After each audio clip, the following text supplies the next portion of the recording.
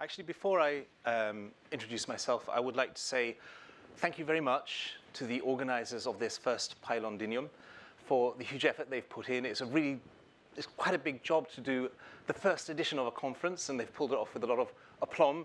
And I know they've mentioned about the little crises, but probably most people haven't even noticed those little crises unfolding because they've been dealt with beautifully. So thank you very much to all the organizers. I really appreciate it.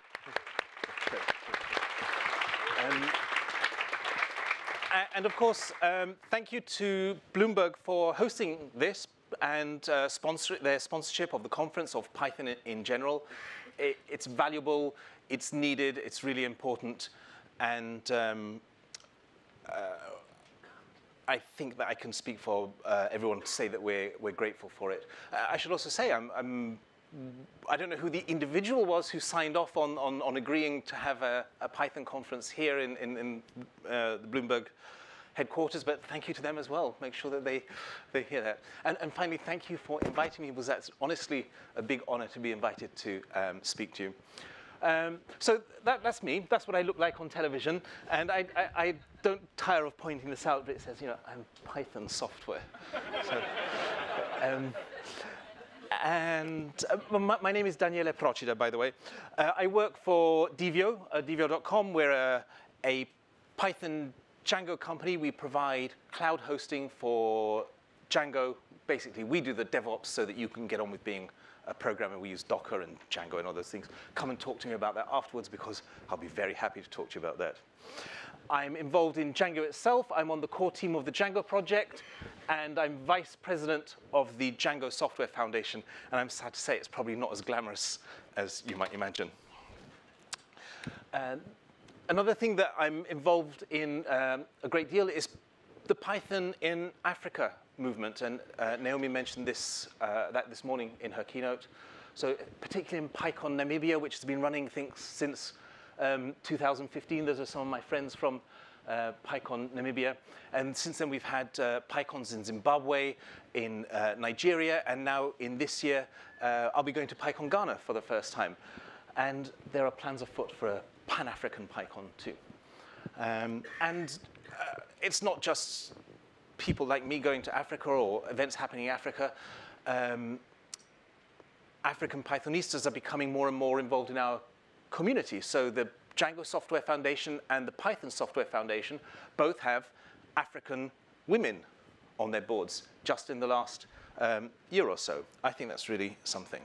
And the last thing I want to mention is I'm one of the organizers of PyCon UK. So if you're not tired of conferences, and I hope you won't be after just a weekend of this one, there's another one in Cardiff in September 15th to the 19th. Our call for proposals is still open for another 6 days. So I've mentioned that to most people I've spoken to already. But the rest of you, please go and have a look at our website. Think about coming to Cardiff. It's a very nice conference. If you've enjoyed this one, I'm sure you'll enjoy that too. And finally, if you need my contact details, there they are. But the best thing is just come and talk to me. Now that you know what I look like, you'll find me easily.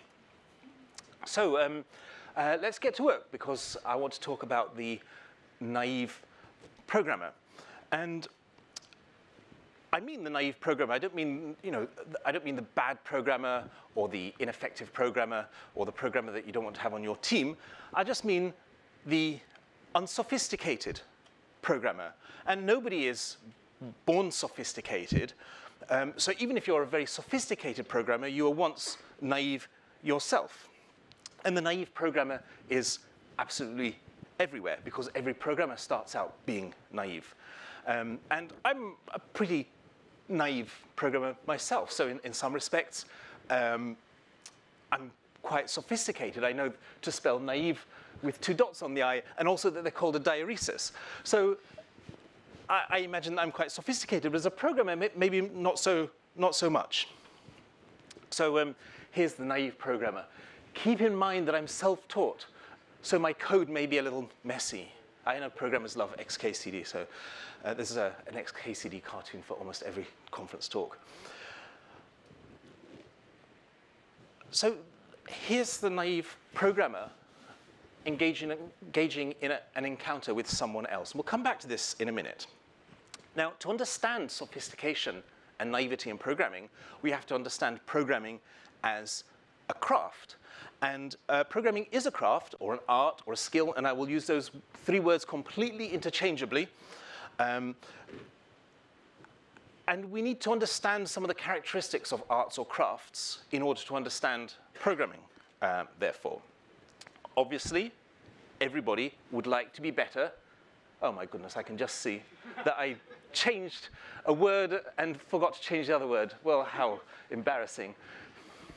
I'm going to stand in front of it. Everybody would like to be better at their craft. So failure of quality control. And it doesn't matter, let's skip that. I have to leave it there for a minute.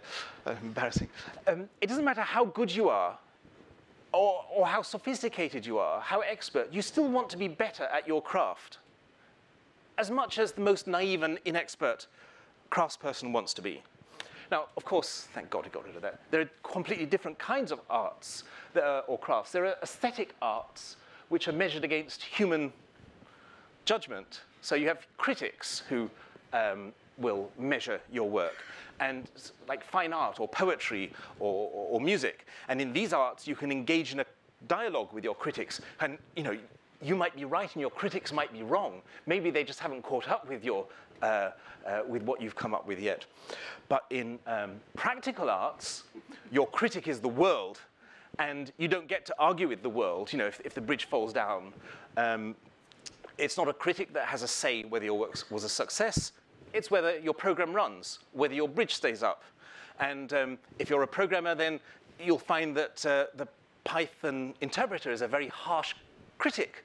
And you can't argue with it, or plead, or threaten, or any of those things. Or I've tears. I've tried all those things. Here's another difference between arts. Some arts are repeatable, like the business of landing an aircraft. It's expected, if you're a pilot, that you will land an aircraft in the same way every time. Or if you're a surgeon, that you'll perform a procedure in the same way every time. But some arts are creative, like painting or musical photography.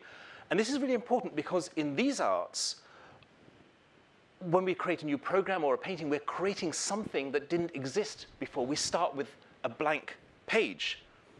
So some are creative and some are repeatable. And if you go into the theater to see an avant-garde improvisation, that might be quite nice. But if you go into the operating theater and find out that it's going to be an avant-garde improvisation, you'll think maybe that you'll go to a different theater instead. So anyway, programming is one of those creative crafts, or arts, or whatever you want to call it. And this means that even though programmers are not painters or photographers or musicians, that in one respect, they're doing the same thing as other artists, and that is that they are practicing a creative skill. And we'll talk a little bit more about these people shortly. Does anybody know who they are? Does anybody recognize any of them? Naomi, it's true, they are too young, I think. So I'm also older than you think. So, all bald men look the same age, I think, or something. Anyway, we shouldn't talk about artists just being worse or better as though they were somewhere on a one-dimensional line, because that's very reductive. It's not a good picture of artistic prowess. All kinds of things matter in art or craft: technique, creativity, judgment, and sophistication. And they're part of what it is to be a complete artist. You are not a complete artist if you lack in any of one of these qualities. So the artist who lacks technique we call inept. The artist who lacks creativity is dull. The one who lacks judgment is uncritical. And the one who lacks sophistication is naive. And to be sophisticated means to be educated. I don't necessarily mean that you've been through formal training or you've had a formal education. I just mean that you have been brought along in a culture and versed in its traditions, able to understand and meet its standards. And you can't become sophisticated on your own. You can only become sophisticated through education in a culture. So the sophisticated artist is in a kind of dialogue with their own art, with the practices and the theories and the history and the traditions of their art. And let's meet a sophisticated artist to understand this better. This is Georges Braque. He's one of the giants of Western art. He exemplifies every kind of artistic excellence, the epitome of artistic sophistication. He was a sculptor and a collagist and turned his hand to all kinds of things, but above all, he's known as a painter of exceptional ability and achievement. And even as a very young man, he had an obvious talent. But then in his, even as a young boy, I meant to say, because as a young man in his 20s, he had a couple of encounters, first with the Fauvists and then with Paul Cézanne. And those encounters turned him into a world-changing painter. Paul Cézanne pursued innovations in form and structure and perspective, and he raised all kinds of questions about them. And he ignited a revolution because Georges Braque, together with Picasso, tried to answer those questions, and together they invented Cubism, which is probably the most significant development in art in the 20th century. And Cubism is not just a style or way of painting. It was a deeply intellectual, theoretical struggle with questions about reality and its representation. It represents an engagement that reaches across multiple dimensions, back in time to argue with the history of painting, across the arts to engage with developments in fiction and poetry and music, or across cultures to Eastern or African art. And it also draws in scientific and mathematical discoveries or new political ideas or technological developments and philosophical arguments. It was all-encompassing, and it drew things in from every possible angle. And Braque was an artist genuinely in total command of his craft. He was able to pull everything together in layer upon layer of intelligence and meaning, and then speak back to the world through his art. And he brought something so compelling to his dialogue with his discipline that it could never be the same again. So he's an example of sophistication at the highest possible level of this matchless artistic intelligence. And it's key to what allows us to call Braque a complete artist. Now, I don't mean that to be a complete practitioner, you need to be a Georges Braque. He's just a good example, and I like his pictures. You can be a master of your craft without actually being a giant of the discipline. The important thing is, you need one of the things that Braque has, which is the ability to address your craft with sophistication.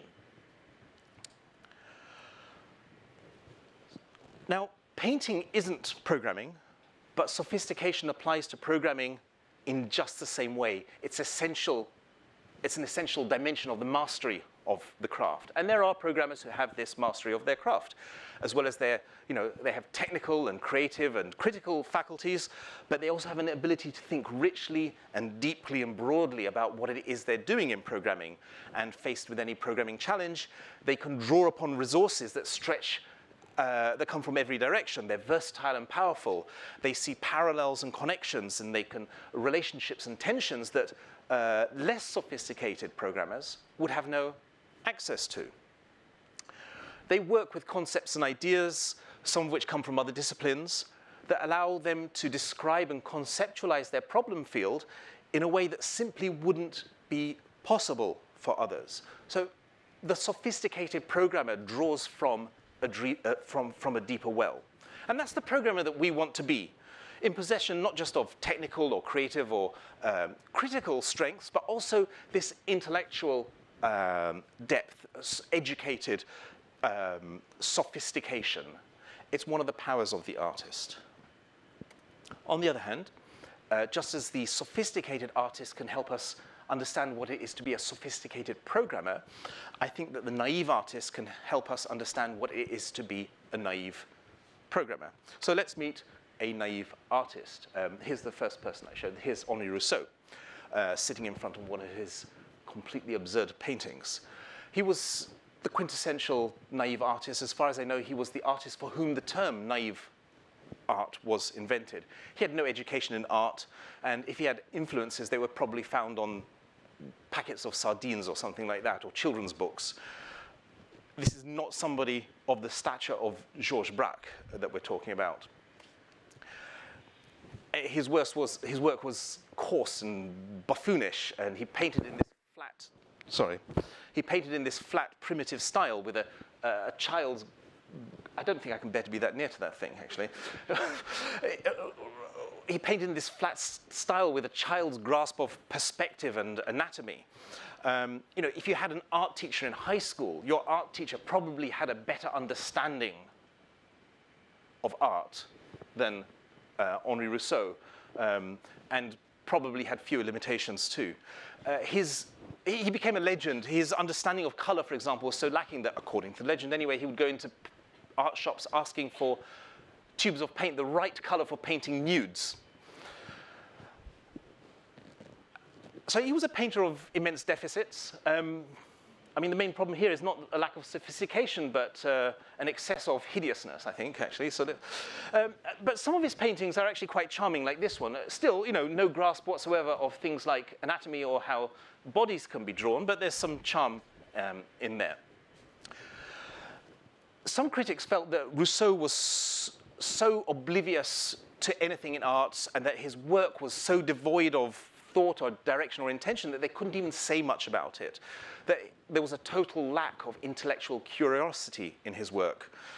And that meant there was nothing in his work that you could interrogate or learn about or inquire into or interpret or do anything as an art critic.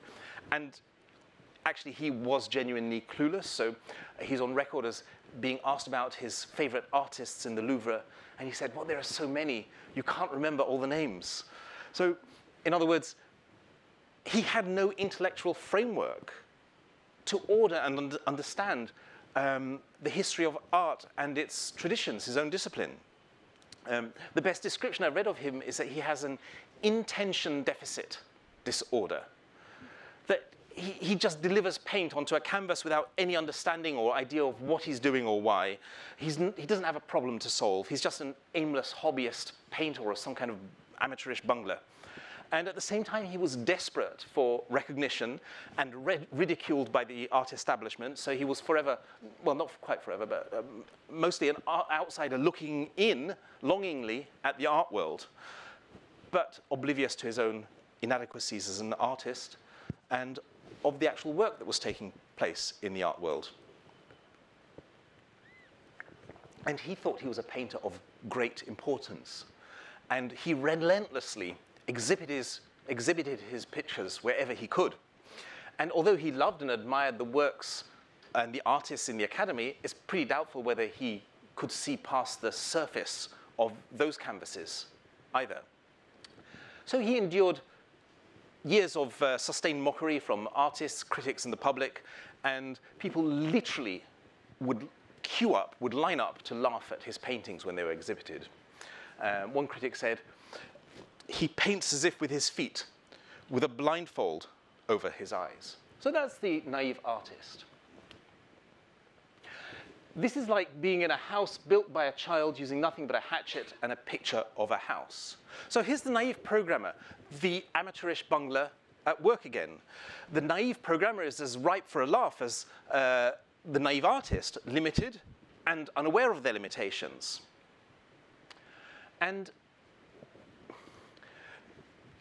this isn't a problem of style. You know, Style Guide is not going to solve this. It's not even that the code may be a little messy.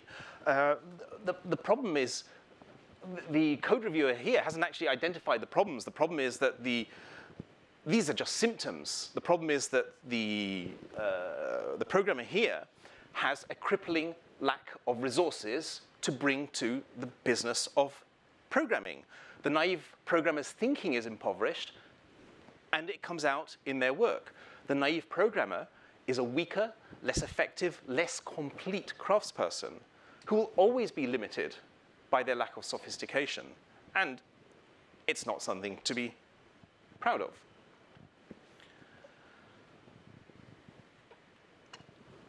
But this is a funny thing, that this photograph of Henri Rousseau was taken by Pablo Picasso.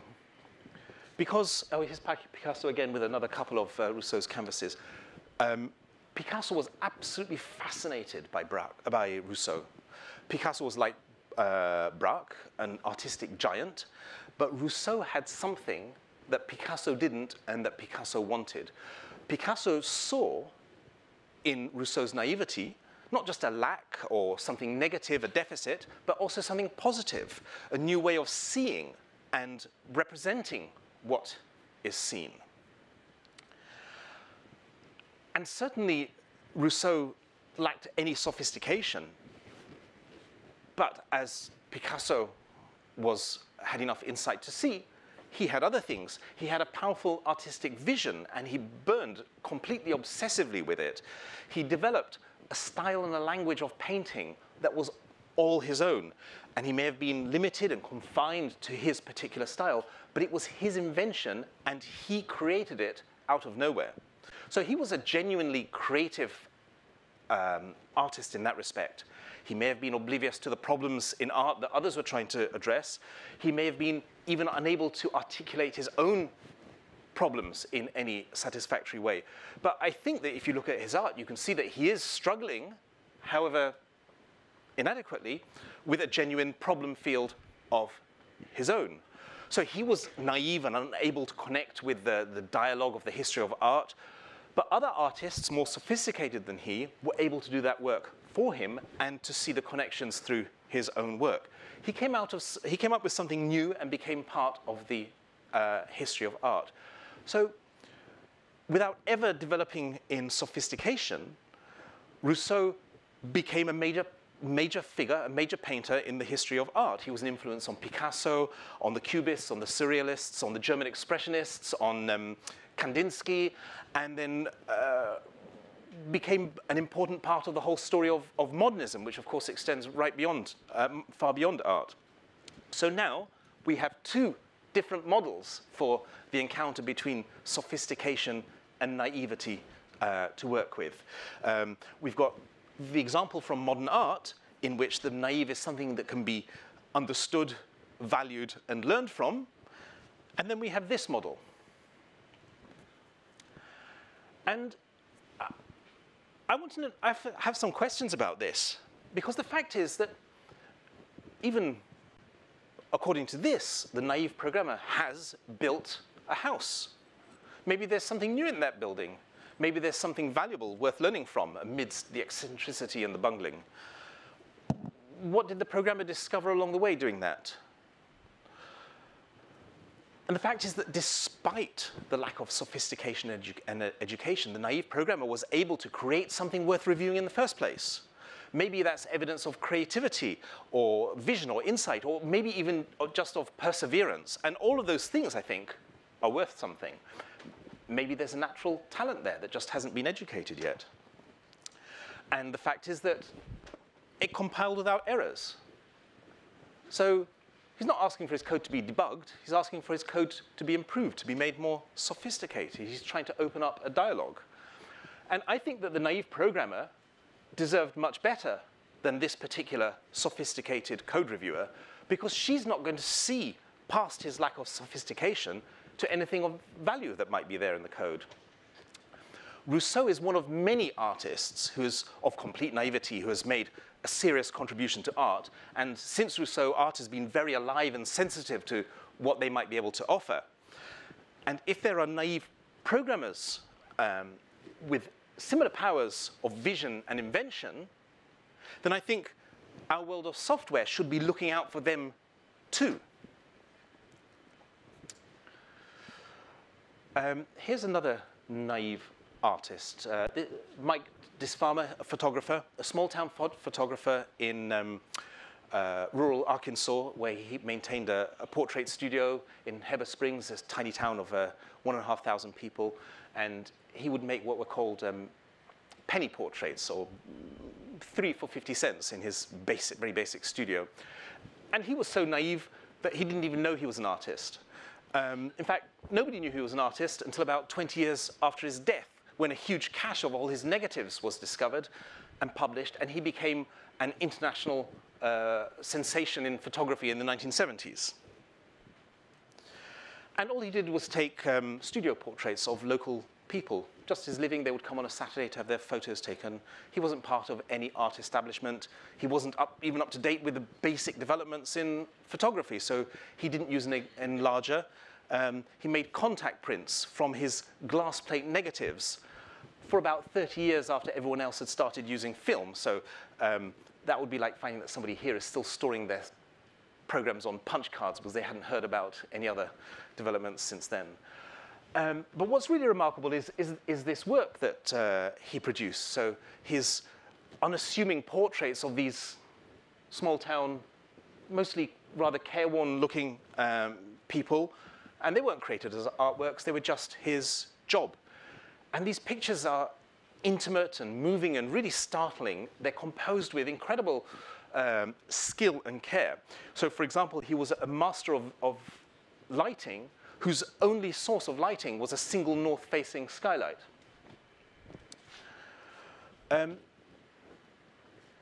you can see, you know, the kind of tired hands and the sad eyes of the people in these pictures. This is a really sad picture. This is, her name is Emma May Hoy, and she's dressed up in a little bit of a sailor uniform because it was a present for her husband who was in the Navy during the Second World War.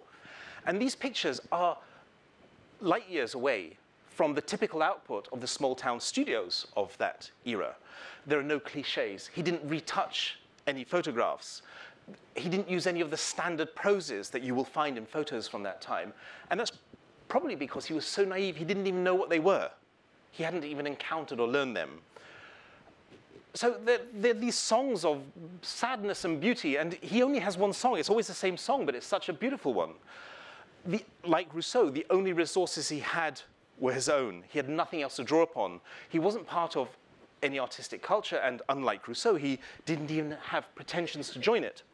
So these extraordinary photographs came from nothing but his astounding eye for people. And they're such beautiful compositions, and I don't know if you can see them from every angle of the room, but I can assure you, you do not get to make photographs like this unless you know exactly what it is that you're doing. And yet, this was the only thing he knew how to do. It was his only song. He didn't have versatility or range, and unlike Rousseau, it seems likely that he wasn't even aware of a world of art outside his studio that he wasn't a part of. He lived in his own little world, doing his job, making his pictures for his customers.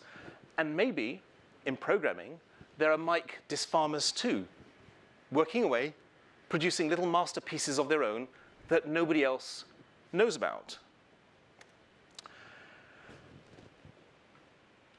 And this is really important because not every programmer is or has to be a software professional. Some are just completely normal people who, for some reason, have dared to write a computer program. So think about all the offices and workplaces and factories and laboratories around the world where someone with a problem has allowed themselves to imagine that they could solve it all by themselves by writing a computer program. And we occasionally meet people like these, but they don't come to our Python conferences. They've picked up a book on Python and learned something and built something. And they've done them in their own little worlds, not part of our culture, unaware of our wider culture, working in their own eccentric and peculiar and naive ways that they arrived at on their own because they found something that worked and nobody else was around to show them anything better or more sophisticated. And you know when you meet them because they're the ones who haven't heard of version control or separation of concerns or automated testing.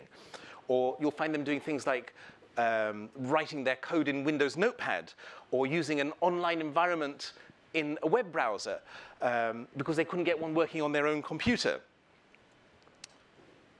At the same time, software development is a profession. And like any profession, it has to put up barriers of exclusion, whether explicit or implicit, to maintain standards and quality, to guarantee, to protect the profession itself. Software professionals, I hope you agree, should not be using outdated practices or tools or doing things that we regard as poor practice. So in programming, we very rightly tend to pay a lot of attention to how we work, and we don't hesitate to make comments and remarks about their tools and practices. But not every programmer has to be a software professional, so they don't need to be measured by those standards. And there are more of these programmers than you think, and they definitely aren't coming to our conferences. I want to know how many naive programmers are out there solving their problems in their own way, whatever way that works for them. And I'd like to know what remarkable things they might be inventing all on their own, and what problems are being solved unbeknownst to the rest of us. And I want to know, what is the implication of this for those programmers, even if it's not directed at them personally? Or even, what's the implication of this for those programmers if they hear such a thing? Now, I mean, many of you know Jacob, who, as well as being an extremely accomplished programmer, is also a very kind and generous man, and wouldn't be using that to put down anyone. It's not intended to put anyone down. At the same time, I wonder what it does for those naive programmers. And also, I don't think it's true, if I may dare to say that to Jacob. Because if a Django girl goes into work the week after her first introduction to programming and writes a program that solves a problem, is it broken by design because she didn't write tests, or she wrote it in Python 2, or didn't use version control? Or if a graduate student in some lab realizes that she can solve a problem for her lab with some code, are we entitled to call it broken in any respect, however deficient it might be by the standards of professional software developers? Or what about the designer who puts together a few lines of code in Django for the first time and creates something that stores and publishes a bit of data that he needed to display on his website? Under what circumstances do we get to call those things broken because they don't conform to the standards of our profession?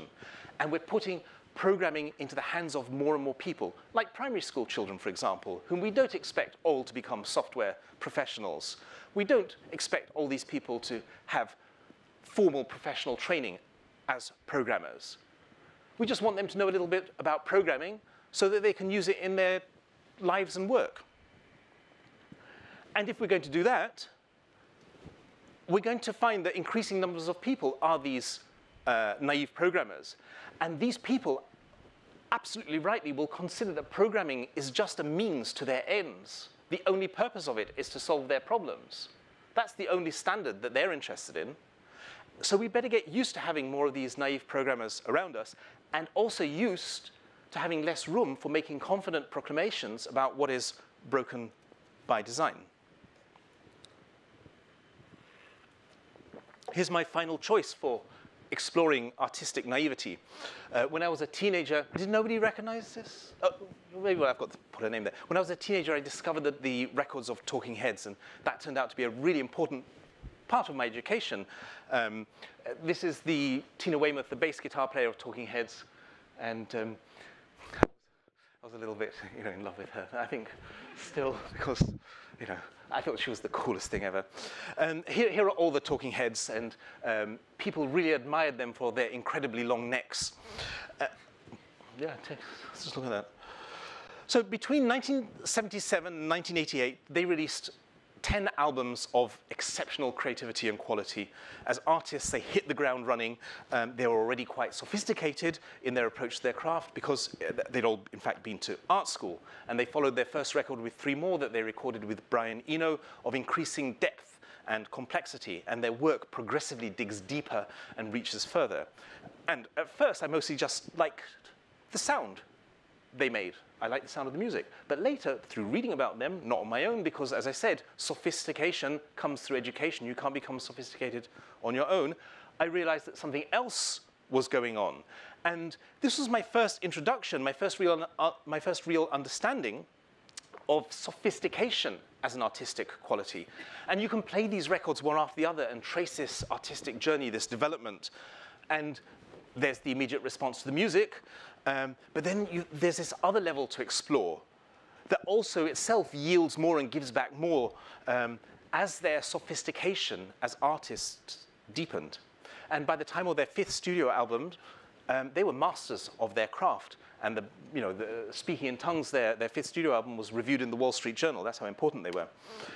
They followed up Speaking in Tongues with a tour from which the concert film Stop Making Sense was made, directed by Jonathan Demme.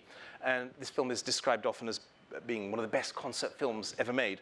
Now, since it's a genre mostly filled with garbage, that doesn't necessarily mean very much. But actually, it is a rather brilliant film.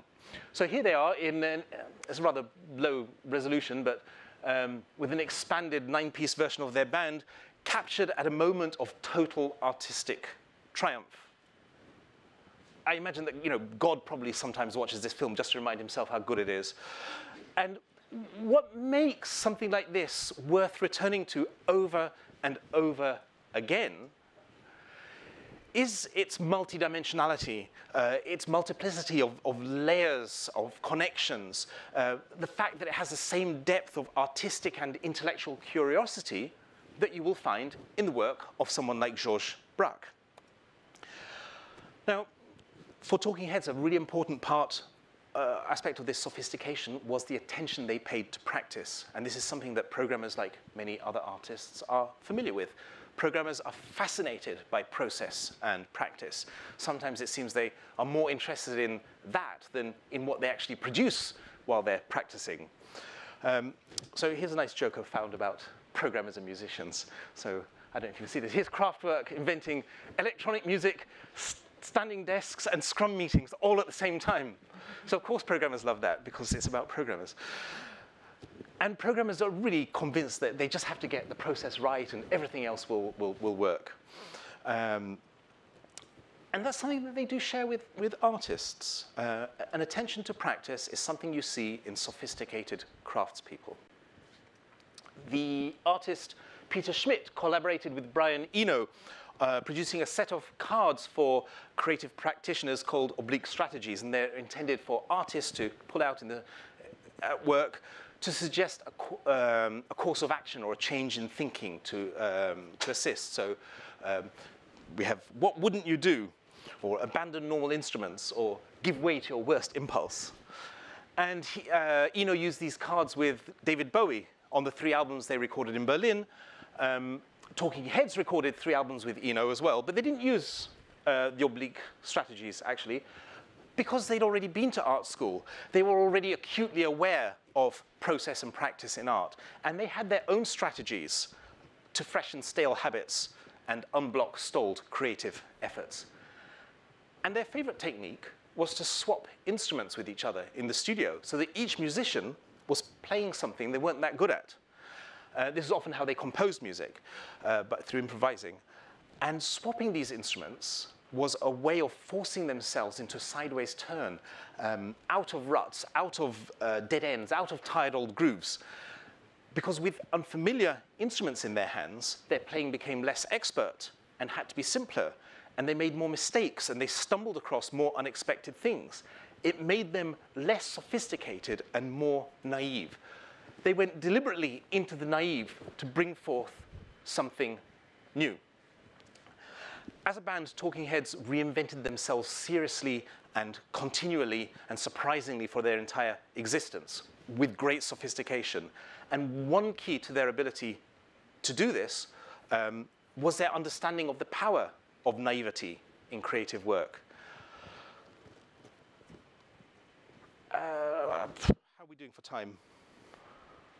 Somebody got another 20 minutes? Okay.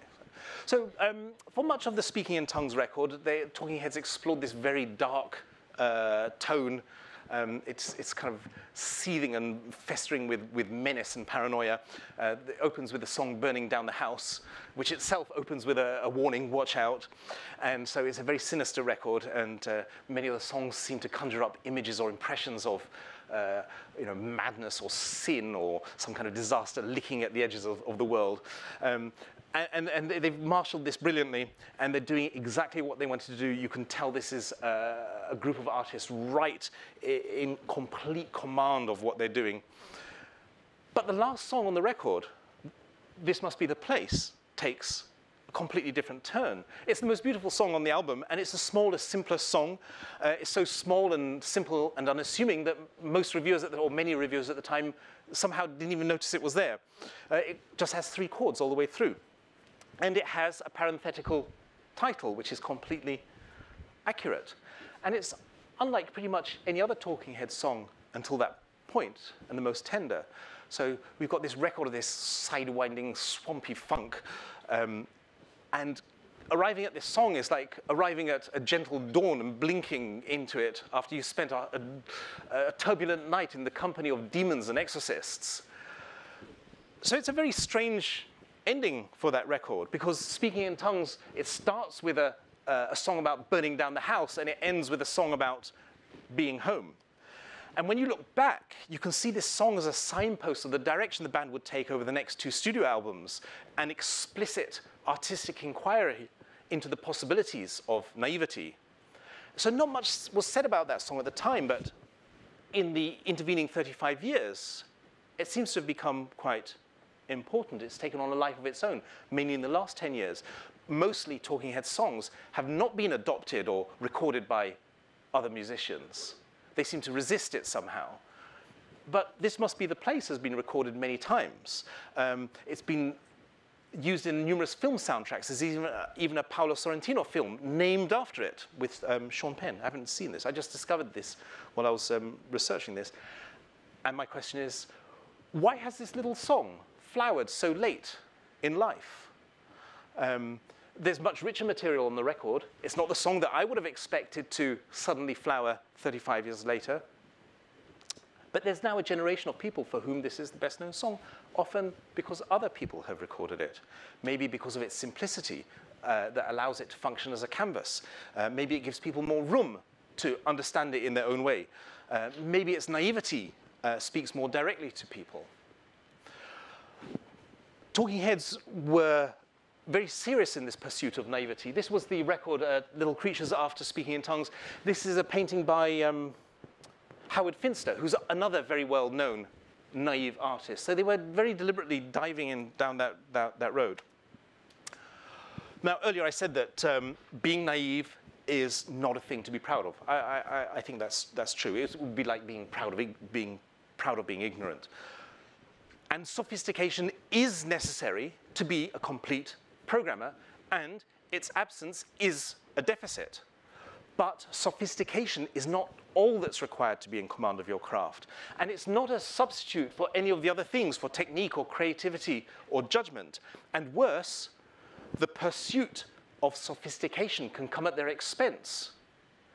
And the artist can become jaded and stale. And the history of art is littered with artists whose sophistication left no room for those other qualities. And I'm pretty sure the same has happened to programmers. And if I had to choose, I would rather be a naive inexpert programmer with a creative vision than a sophisticated expert who could solve all the standard problems, but who had ceased to invent any new problems of their own to explore. And as a completely naive programmer, when I started, I labored on my own inventions, and I imagined that, like Rousseau, they might set a little bit of the world on fire, and they didn't. But, I managed to do certain things that stuck, which is why I'm now standing here in front of you with the honor of speaking to you. Many of you will genuinely be much more sophisticated programmers than I will ever be. So it's especially nice for me to have that honor.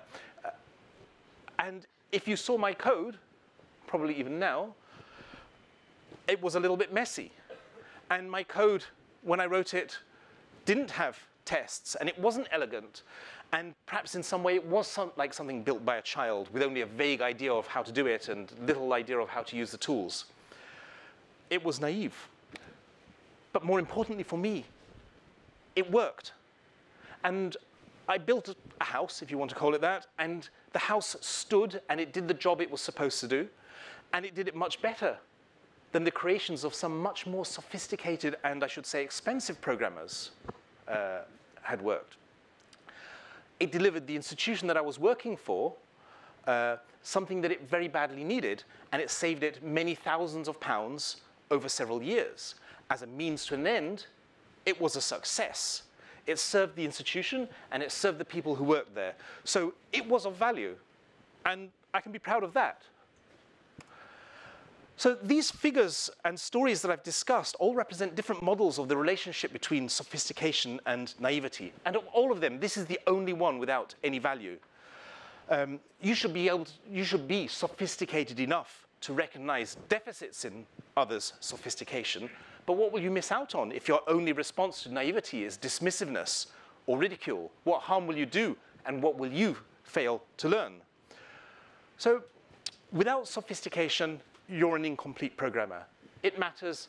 Its absence is a deficit in both the art and the artist. If you're aspiring to mastery of your craft, you need to develop this sophistication along with your other qualities. Now, Georges Braque was a complete artist, but you don't need to be a Georges Braque to be a sophisticated artist, a master of your craft. And frankly, you're not going to be a Georges Braque. You can settle for being a good sophisticated programmer, not a world-changing one. So you need to try and be like Georges Braque in your work. And you're probably not going to be a Picasso either. But you can be like Picasso, a sophisticated practitioner who is able not just to see past the deficits and limitations of the naive to its powers and gifts, but also to take advantage of them. Or you could be like talking heads, sophisticated masters of their art, swapping instruments deliberately in the studio to draw upon the naive as a creative resource, finding new ways to remain fresh and inventive, stepping outside sophistication deliberately to allow new and unexpected solutions to reveal themselves. Or maybe you'll never be sophisticated, like Henri Rousseau. But still, it would be a prouder thing to be a Rousseau, whatever your limitations, producing work of incandescent invention, than to be a tired old sophisticate of the academy. And if you're a programmer, however naive, you have every right to be proud when you exercise your powers and you solve problems, whoever those problems belong to, whether they are only yours or small ones. Even if your grasp of the craft is in some respects badly deficient, if you solve problems for anyone, that's something to be proud of. Or you could be a disfarmer, so naive that you're barely aware of the culture and traditions of your craft, but working quietly, producing modest creations of unassuming beauty. In other words, as a programmer producing work of small but meaningful value to someone, however naive and limited your style might be. So these are useful ways for us to think about our relationship with our craft. And if I've said just one thing that makes a single programmer feel better about their lack of expertise, or makes a single programmer hesitate before pouring scorn on the naive, then I think that's worth something. And in modern art, since the early 20th century, the naive has had a really important and influential place. The adventures of Henri Rousseau took place more than a century ago, and he lacked sophistication. He was an incomplete, lesser, flawed artist. But whatever his artistic deficits, we now judge him much more kindly than we judge the sophisticates who ridiculed and dismissed him at the time. Because he lacked sophistication, but they lacked artistic vision, and that's much worse. And I can't wait for programmers to learn the same lessons. Thank you very much.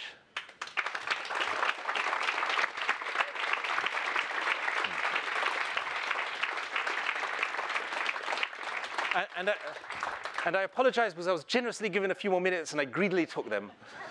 So. Okay, so we have a few more questions. It's fairly simple economic theory that the more you restrict entry into a profession or an occupation, the higher the rewards for being in that occupation is. The classic example for this is taxi drivers with their licenses. So is there not a challenge that whilst intellectually and morally we think we should try and encourage naivety, in terms of hard cash, actually scorning amateurs is in all of our interests? I don't want to encourage naivety necessarily, unless you're pursuing it deliberately as an artistic strategy. But I want to encourage people who are naive not to feel excluded and to have a go, and to encourage people who are sophisticated to look past the limitations of the naive. Now, I think I said earlier that software development is a profession and must protect itself. You won't want to fly on an airplane whose software has been programmed by naive bunglers. So I'm not saying that it's not important and the industry needs to protect itself in that way. But there's a lot more than just this narrow industry, I think. And I think that's where the opening should be. And after all, of course, naive people do become sophisticated through education if they want to.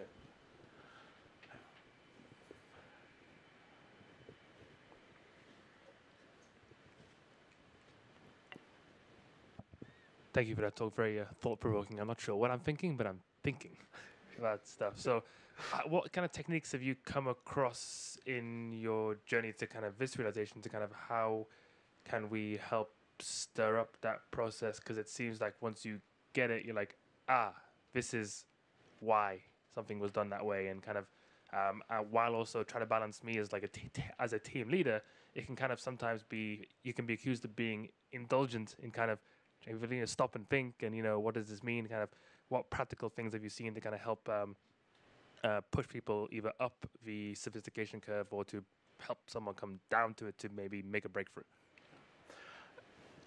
It depends on your team, I think. So if your team is of professional software developers, I think it's part of their professional obligation to develop this sophistication. So people would regarded Rousseau as having failed in his artistic obligations because of his lack of intellectual curiosity.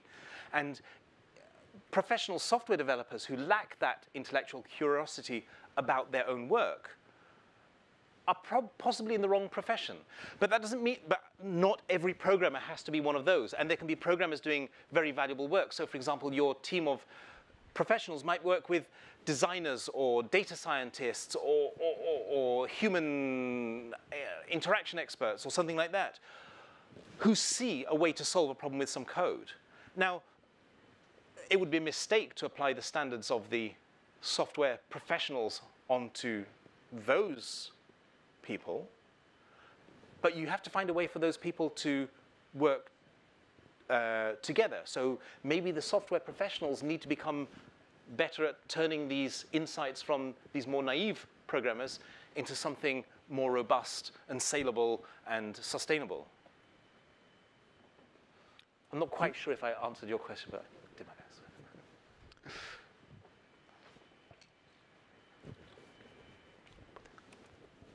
As a reminder. So, what were your milestones on the journey from naive to sophisticated programmer?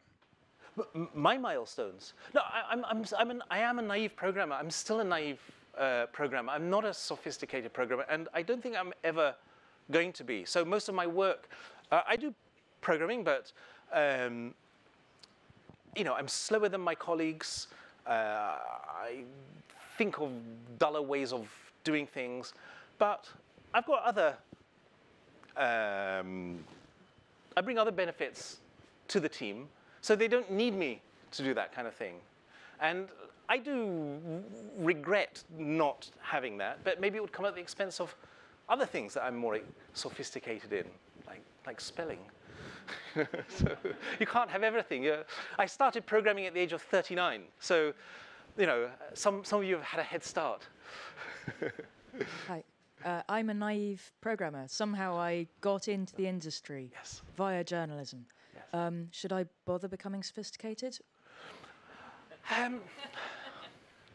Well, you know, the sophisticated, it's an education. It's out there for you to take. And this is what's so interesting. So I love listening to programmers talk about, you know, the way these concepts fall onto their hands. So I was standing with a programmer at the traffic lights, and he pressed a button. He said, greedy consumption of green signals. You know, these jokes just, you know, they have access to all this stuff. And I think it's really empowering. And there's a lot to learn from that. But maybe your background is in something else, and you will bring in something that those programmers, especially if they've been programmers since the age of 18, and the only job they know is making code do the things they want. Maybe as a journalist, you have an understanding about what the code should do in a satisfactory society, or you might have ideas about how people understand information that a young programmer, or even an old programmer, does not. So I'm not going to give you career advice on your path, but I mean, you know, I would never say, you know, it's not a thing to be proud of to be naive, but if that's what you are, then you are, and you can still be proud of your work. It's just, you know, one doesn't want to make to wave a flag boasting of being naive. That to me doesn't make sense. But your work, by all means, be proud of that.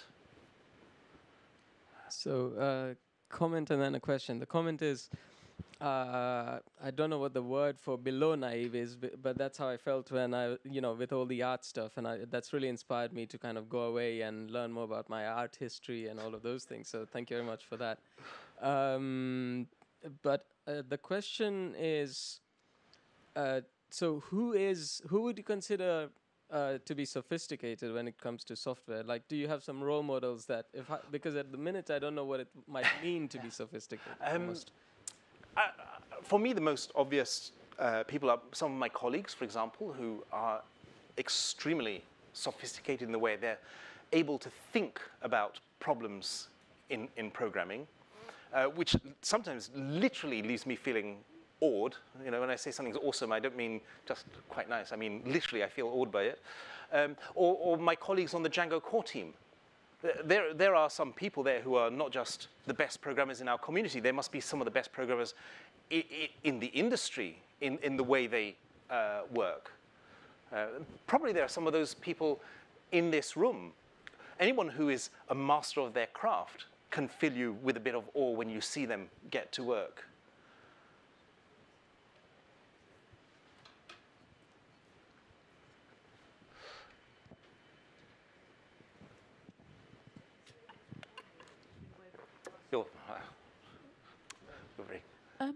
Thank you for your talk. I'm just wondering, is it possible for a sophisticated programmer to lead innovation in the world in any field, such as science or medicine or anything else? I don't see why not, as long as they have the requisite skills and capacities for them to be able to step outside maybe the slightly narrow world of programming into the rest of the world. I'm a bit nervous when I see software-led innovations in the world, like Naomi's terrifying flying Uber car over the skies of Paris. You know, I'm not going to visit Paris for a while until that thing is grounded, that's for sure. Because I definitely don't trust programmers who are only programmers to lead very much except the development of software. And this experience of the wider world that you want from a scientist or a politician or somebody in business, I think has to come from outside the world of programming, because they might be sophisticated about programming, but they might be extremely naive about all kinds of other things to our detriment. Oh, yeah. Hi, Daniela. Thanks for that. Just a quick question. What I try to grasp is that we are talking about the naive and the expert as individuals. And I'll give you an example from my job, that I can solve the maths, I can write the basic algorithm, I can write you reports after reports on how things are calculated. I can do the basic Python code. Then I need someone to take it from there. Yes. And deliver a graphical user interface, solve all the take-inter problems that I will just throw on their way. So what if we have an artist, one person does the sketch, and the artist that knows how to colors it, and we work in collaboration to make something of certain use? So what do you think of that, really? Can we match the naive and practical with the experts? This is the story of Henri Rousseau and Georges Braque, that, you know, of Rousseau and Picasso, that Rousseau, he had this insight, or he had this vision, and then he could only go so far because of his limitations. But it took someone like Picasso to actually understand, even better than Rousseau understood, what it was that Rousseau was doing. Because Rousseau had a vision, but he didn't really have much understanding of it, and he was scratching at his artistic problem, sometimes successfully and sometimes not so successfully. But when you look at his work in the context of the history of art, and, for example, questions about perspective and the use of color, and you see what Picasso does with those things, then without Picasso, I mean, in fact, without Picasso, Rousseau, we wouldn't know much about Rousseau, because Picasso one day stumbled across some frames of Rousseau's that were being sold to be painted over. He thought, this is fucking amazing. And he championed Rousseau. There's a very famous kind of symposium, a banquet that was held in Rousseau's honor. You might read about it, it's quite funny, by Picasso. It was slightly, well, you'd have to read about it. But so I think that the naive programmer, if that's what you're describing yourself as, doing a particular task in engineering, needs somebody who will champion her work, who will see past, maybe you've got some limitations in your code, and pull out the value, help you pull out the value, help make that value stick in code that's really robust and works and can be delivered to do a real job. And you need that kind of sensitivity, because if you have the unsophisticated code reviewer, that's running into a brick wall. Thank you very much, Daniel, for the talk.